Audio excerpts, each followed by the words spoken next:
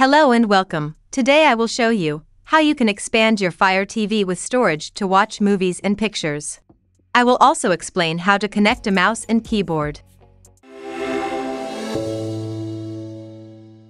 The method works with any Fire TV stick that has a micro USB port. With this USB OTGY cable, which is available from Amazon for about $6, it is possible to connect a wide variety of USB-A devices. The OTG cable is connected between the power adapter and the Fire TV stick. You can now immediately connect a storage device or a USB hub to the USB port in order to operate several devices at the same time.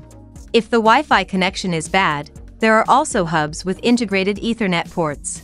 The direct connection enables a more stable and faster internet connection. I have linked some useful devices in the video description. With the USB hub connected, it is now possible to connect a USB stick or card reader to the Fire TV.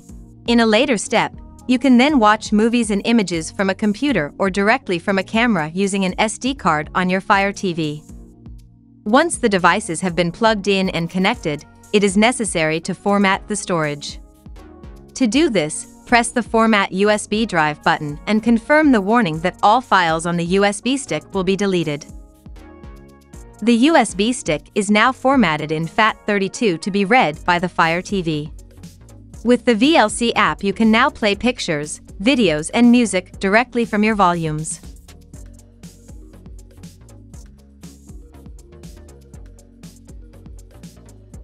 In the next step, I connect a mouse-keyboard combination with a USB dongle. If you have Bluetooth peripherals, they can easily be paired in settings. With the Microsoft keyboard linked in the description, it is possible to operate the mouse using the touchpad and scroll with 2 fingers. If you press the search button, the Fire TV search field appears and the home button always takes you back to the main menu quickly.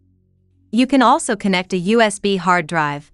Please note that the required formatting of Fire TV FAT32 only allows a maximum file size of 4 GB. Therefore, it will unfortunately not be possible to transfer movies in 4K. Thanks for watching. If you enjoyed the video, please like and subscribe to the channel. We have many more tech tutorials and interesting stuff. Okay, goodbye for now.